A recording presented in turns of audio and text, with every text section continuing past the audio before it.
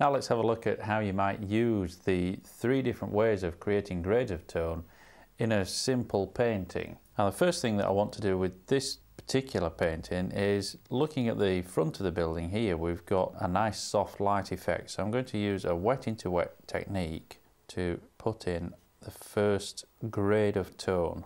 So I'm just wetting down the whole building area, and that can come right through into the land as well. And now with some tone, I'm going to use Payne's Grey throughout for this, just so that we can read the tones easier. And starting with a fairly pale tone, I'll get some of the soft light, and we've also got on there some shadow from trees, some cast shadow from some trees. So again, we can use this to capture those soft shapes. Here we go, just draw across with the brush.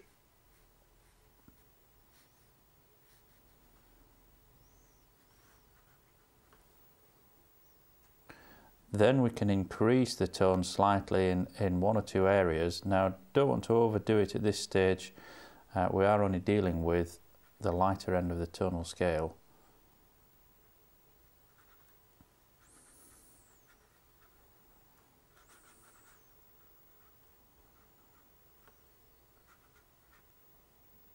But that's okay for the first wash. Now let's use the overlayering technique to build up some tones on top of this wash. And the first thing that I want to do is create a hard-edged shadow side to this building. So if I try and roughly match the tone that we've got on there, then it will duplicate itself naturally. This is the shadow edge. Can paint right over the door and any details or features at this stage.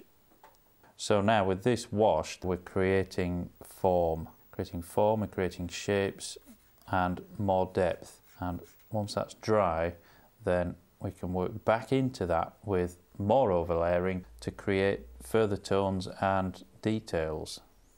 Now I need to look for some edges, and here at the bottom of the building where that meets the ground, we've got darker tones on the building. So I'm using the overlaying technique again.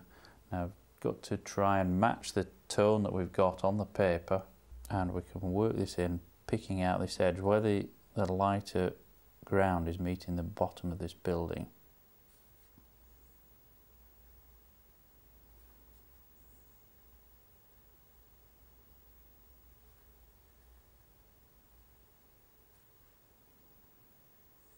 Now remember, we're building up tones and we're building up details at the same time.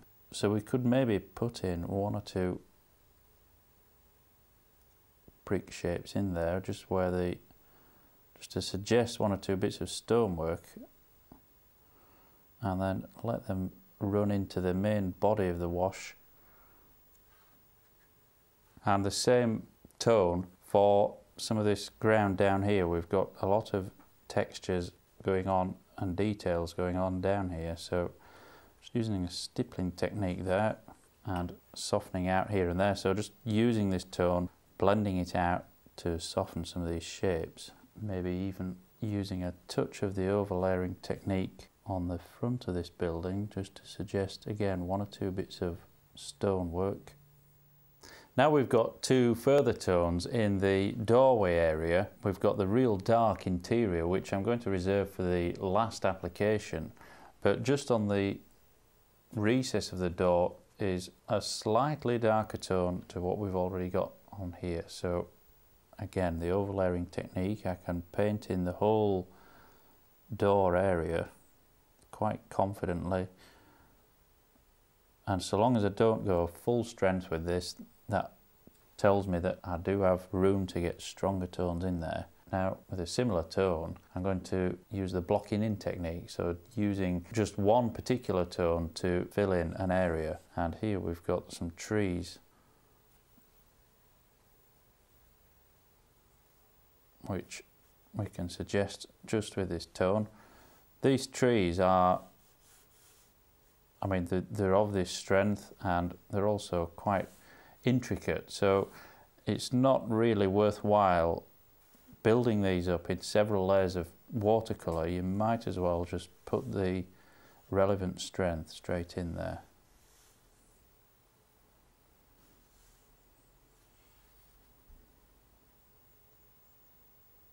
And then maybe one or two extra bits just in this foreground, again layering the washes, layering the tones, each one's showing through the next and so on, and increasing that tone in natural tonal scales. This is what really brings the painting to life in terms of tone. So we'll let that dry, and then there's just one more application of dark tone. Okay, now for the final application of tone, and first thing is to get the real dark in this doorway.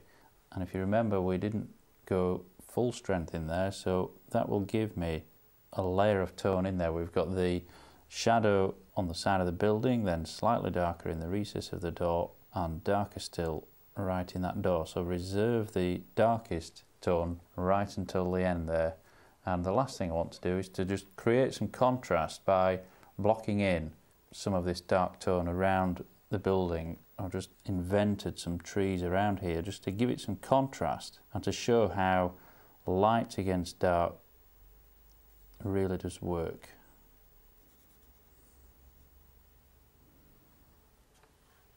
And there we go. Think about where you might use these three methods in your own paintings.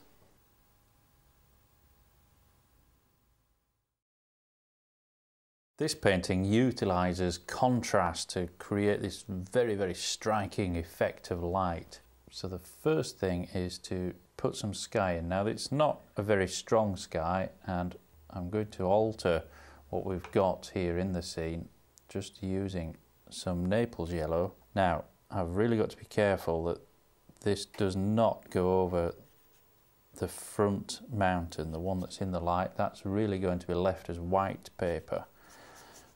And I'm using a very loose scumbling technique with this colour. Straight in with some cobalt blue.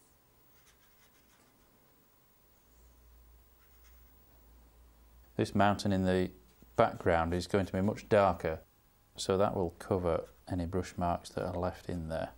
And that's okay, I'll let that dry and I can build up the washes on the background. Now I'm going to put in the mountain here, and for that I'm going to use an overlaying technique, starting with the lightest tone, which happens to be in this case rather a mid to mid dark strength of tone. And it's these things that you've really got to watch out for when you're working.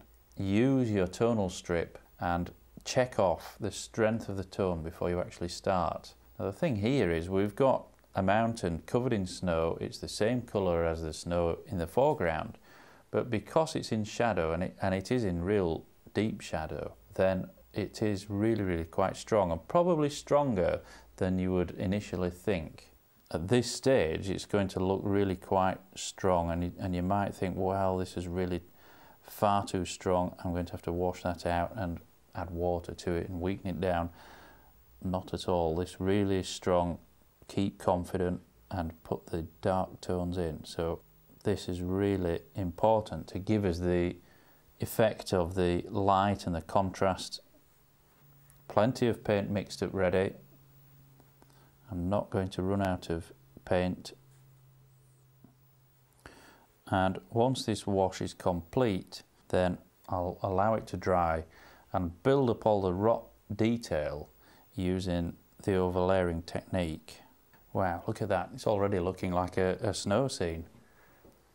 And now I'm going to put the detail onto the mountain using the same colours, French ultramarine and light red, so matching this tone on the paper, and that will replicate itself. I'm building up the detail here, working right the way across the mountain in this careful way. But if you don't replicate these tones by overlaying, if you get it too weak or too strong, then either your detail is going to disappear, which means you'll have to go over it again, or it's going to be too strong, too much contrast, and then it will almost jump off the page. So you've really got to try and get these tones just right. And now the shadows in the foreground. And I'm using the same colours as I did for the background, but this time much paler. I'm working on the snow here. This is a white colour, and the white of the snow tends to reflect ultraviolet, and it's also affected by atmosphere. So white normally throws a blue or violet shadow. I'm just looking where the light intensity is in parts of these shadows where the light's bouncing back into the shadow, then it does become paler. So I'm just using some clean water on the brush to soften out in places, not everywhere, but just in one or two places. Once those shadows are dry, then I can put the real strong tones on. It's very important to look for the shadows and put them in before the final darks. And finally, for these darkest rocks, now for this particular section of the painting, I'm using some French ultramarine mixed with burnt sienna, and this gives me a really strong dark grey colour. And this has to be the darkest tone in the painting. This is where the contrast is going to come in.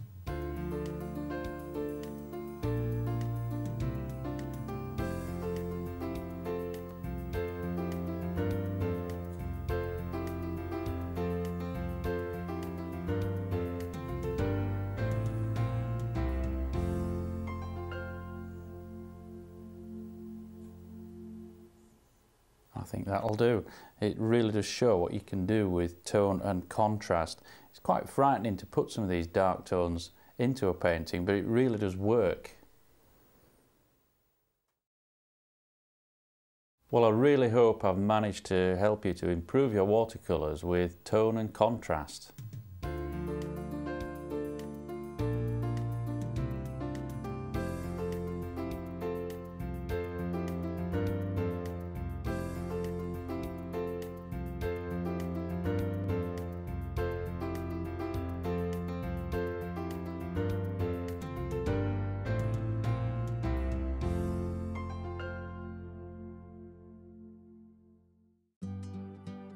Now available on DVD.